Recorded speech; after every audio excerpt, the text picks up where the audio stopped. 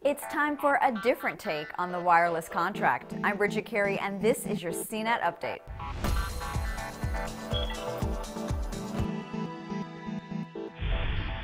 T-Mobile is killing the traditional 2-year wireless contract. The carrier jumped the gun on its scheduled Tuesday announcement and changed its website over the weekend with new pricing.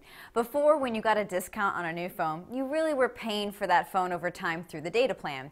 T-Mobile is ditching that system, but here's the kicker. You can either pay for a phone at full price up front or pay off a phone over the course of time with monthly fees. A 2-gig data plan with unlimited talk and text will cost you $60 a month. But if you want to get the Samsung Galaxy S3, you could pay $110 up front and pay an extra $20 a month for 2 years until you pay off the phone. And if you get an older or less popular phone, you might not have to pay anything up front and just pay a lower monthly fee to pay it off. Expect to get more details on the new pricing structure in the days to come.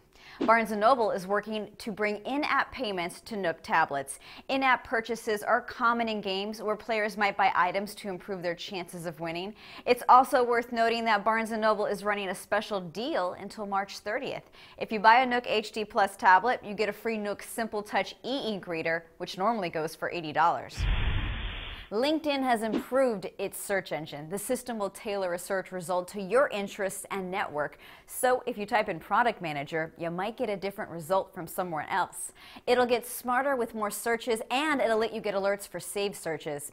Lawmakers in West Virginia are seeking to ban drivers from using Google Glass. It would be an amendment to a current law that prohibits texting while driving, but to also prohibit wearing a wearable computer with a head-mounted display while behind the wheel, because that's also distracted driving.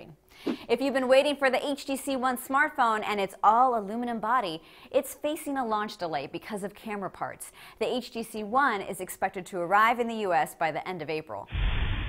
There's some good Android app news today. SnipSnap is a coupon app that lets you scan your printed, clipped coupons and save them into your phone, or you can find coupons that are scanned by other users.